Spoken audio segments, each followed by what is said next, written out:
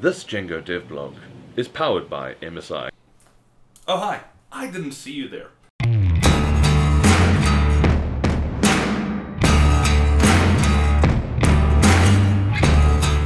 Some of you have requested that we take a deeper dive into the art side of the Jengo game that is currently in its crowdfunding phase of production with Fig.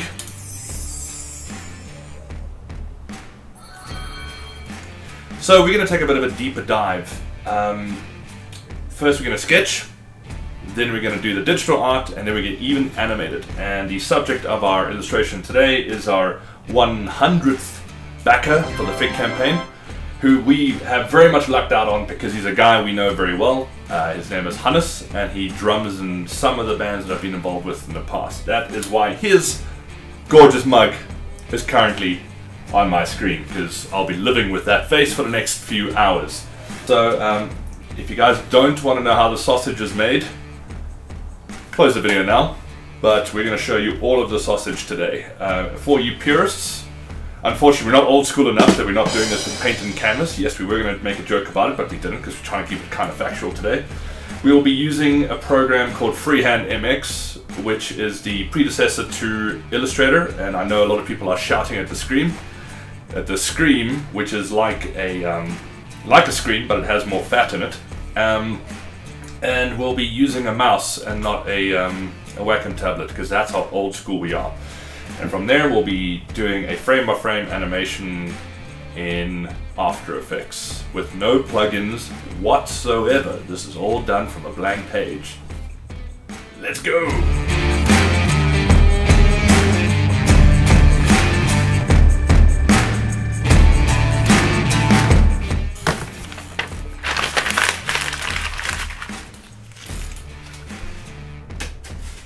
So the first one was a bit of a failure, so that's just very indicative of how these things work. So we're gonna have another go. Some people are easier to draw than others, and some phones keep on going off whilst we do these blob things. That's fine. You know what I mean? Like Hannes is a friendly guy, and I think in the other one I tried very hard to get him to represent his hardcore face, you know, which we actually wasn't really truthful of, you know, who he is. So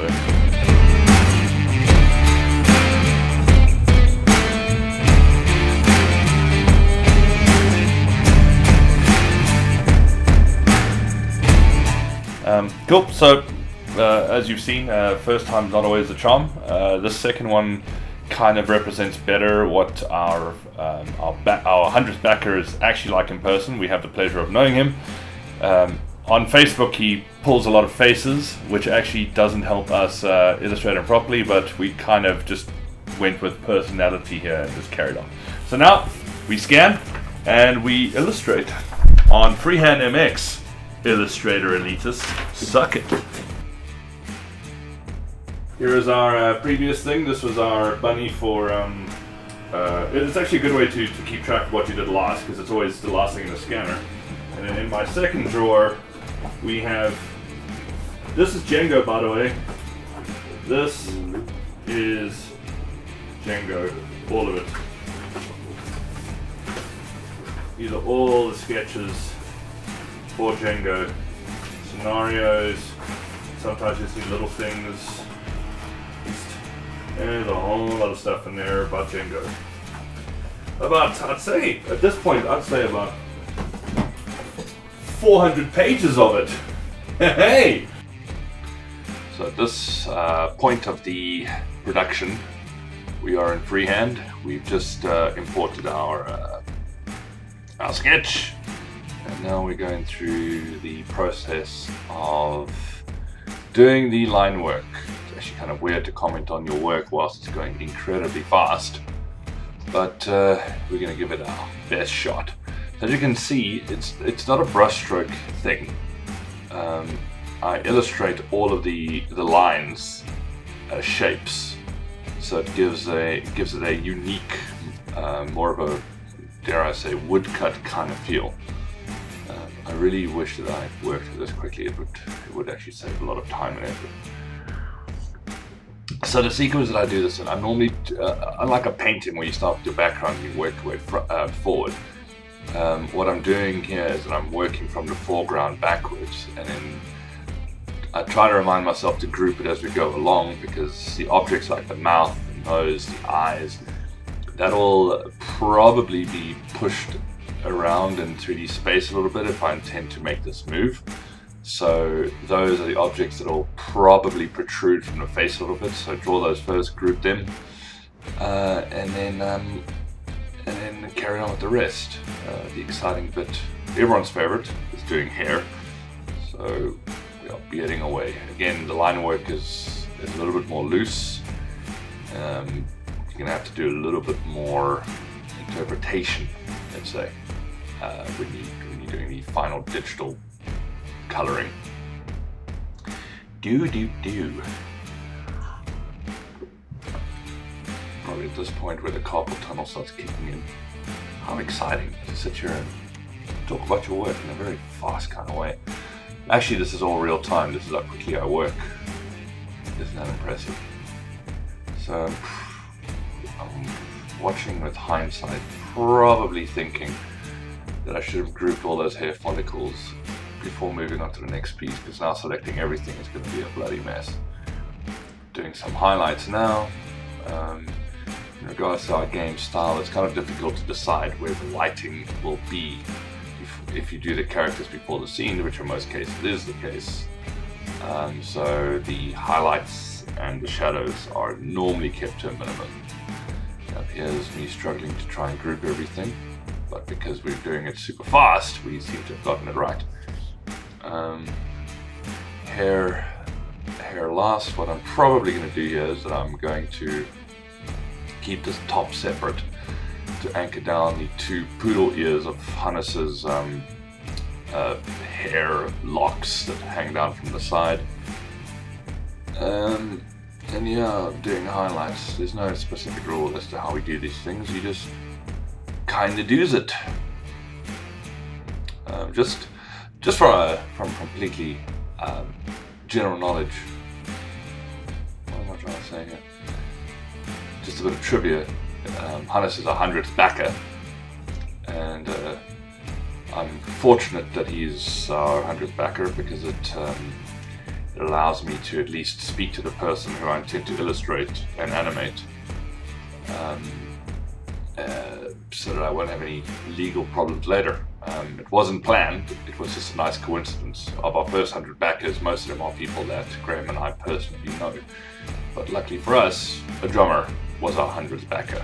We are sitting now currently at, I think, 260 backers. That's how long it took me to make this illustration.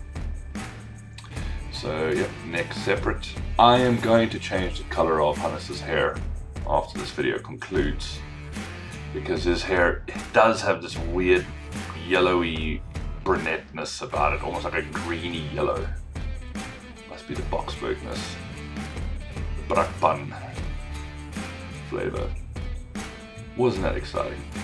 So at this point, I've exported the freehand file and I've imported it into Illustrator. And what we're doing now is we're separating all of the limbs we intend to animate. So everything from body, drum kit, hair, whatever's going to move needs to be separated. So we have covered the illustration side. We covered the drawing and freehand MX side. Obviously, for you modernly inclined cats, you'll be doing that in Illustrator instead of freehand. We didn't record the bit where the body was created and separated. The drum kit already existed. We just had to separate that. All of that also happens in Illustrator. To make it easier in After Effects, because After Effects sometimes likes AI files. And now we're going to animate this character. We're going to be, just in case you haven't caught on by now, Hannes is a drummer, so we'll be animating him drumming in the room that our trailer is in.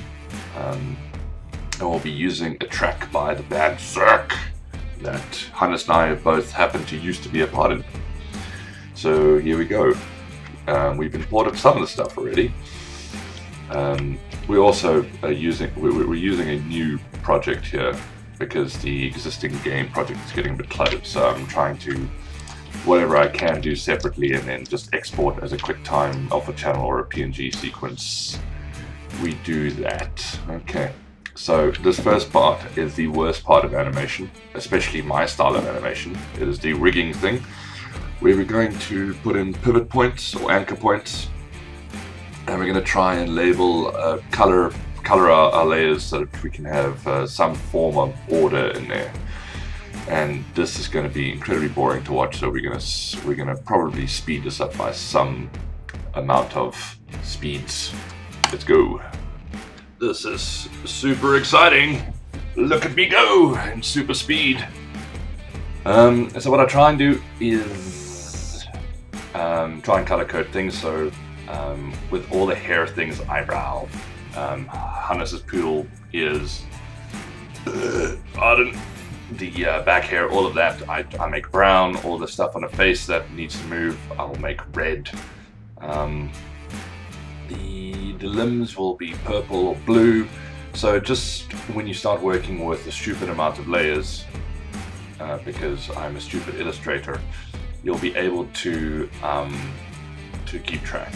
I cannot actually keep up with the immense speed that I'm currently working at. So what I'm doing now, I've paired everything, I anchored everything where they need to be. All the head stuff is paired to the head is paired to the neck is paired to the torso, and so we go. Then I took the drum beat to which I am animating to. I started off with the hat and snare. I put in tags where the hat and snares are going to go, and I'm going to start with the snare hand. First thing we do is that we take the hand itself and we animate that, and then when we've done all the snare hits and what looks like to be tom hits at this speed, we then get the arm to match. It's very important to make sure that your keyframe velocities match. If everything is on 0, it'll be boring, and if everything's on 100, it's going to be a little bit too quirky. So try and keep a balance between, just make sure that your hang time is correct and your arms move. Normally when the hand is up, your velocity will be high, and normally when it hits something, the velocity will be low. So it drifts in the air and it snaps towards the thing it needs to hit. I'm already speeding along to hi-hat hand. How exciting. Repeating the process, just making sure I'm hitting the hand. And also the exciting challenge that's going to come with this hand is that the second that the hand needs to turn, like it is now, when it hits tom 2 and the floor tom and the crash, we have to use a different hand model. So now you'll see that the hand is pointing inwards. So I'm just getting all my keyframes correct with this hand. The second that this process is done, we are going to move. We're going to obviously change the hand and then try and fix the rotation and anchor points to get that to work. The last thing is that the arm is then paired to the sleeve or the shoulder, and then we'll use that purely to exaggerate certain things. But in order to get the drumming right, we animate the hand, and then we animate the arm to follow the hand, and then we'll animate the sleeves to follow. As you can see, there needs to be some fixing there because the arm is kind of disjointing with the shoulder. I assure you I will fix all of that. So right now it looks a little bit stale and boring because Hannes is sitting very still, much like he did in the Chromium days. This is actually what Hannes looked like when he drummed for Chromium. Not on the recordings, mind you. I'm joking, Jared. I love you dearly. So we are making the hi-hat bounce. I've made this a little bit random because the hi-hat doesn't bounce that rigidly when you perform live, and then whenever the stick hits, then I'll just tilt it around on the Z-axis, which is just your Dutch tilt angle, and it'll flop about left to right, basically. What I'm also doing now is that whenever the kick hits, then the drum kit will move on the Y-axis. Busy redrawing all the eyelid assets because it's nice to have that as an object within After Effects. So to do the blinking, I I use masks, and it's just slightly more neat than trying to warp or contort vector objects. What I've done here is that I've moved the nose and the mouth and eyebrows slightly forward in 3D space, so when you tilt the head upon the X and Y axis, it'll move.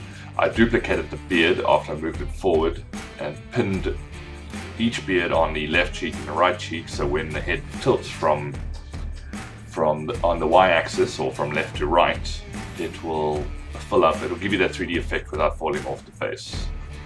Just doing some clever masking to cover up the lumpy animation. We're now doing the kick drum leg. So whenever he kicks, the drum kit that is pinned to the floor, which makes sense, will tilt forward upon the x-axis. We're now moving the head and the neck. Often what you can do here is that with your Z keyframing, you can copy and paste that from your head to your neck and your torso, but just make sure that you offset it by a frame or two, so it gives you that cool whipped feeling. Otherwise it'll look a little bit too mechanical. Here's my least favorite part of the entire process, and that is to get the hair to move. Hair moves in a very counterintuitive way, and I haven't quite solved it, so I just basically do what works. Also, what I've realized here is that I didn't give Hannes any ears, because in the illustration his ears would have been hidden by his hair. So in this particular loop playthrough, you can spot the mistake, but I fixed that by the time we get to the final thing. Hooray!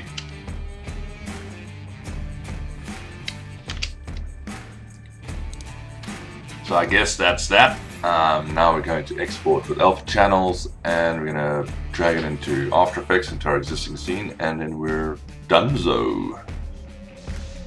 Okay, so we rendered out our drummer, and we've opened our stage composition from our Fig trailer, and now we're just going to finish up, and perhaps we'll throw in some URL stuff in there, because, you know, we've got to promote ourselves. And now we're just making tweaks, making the composition longer, getting Hannes into 3D space, and then sorting out the shadow of all the objects, and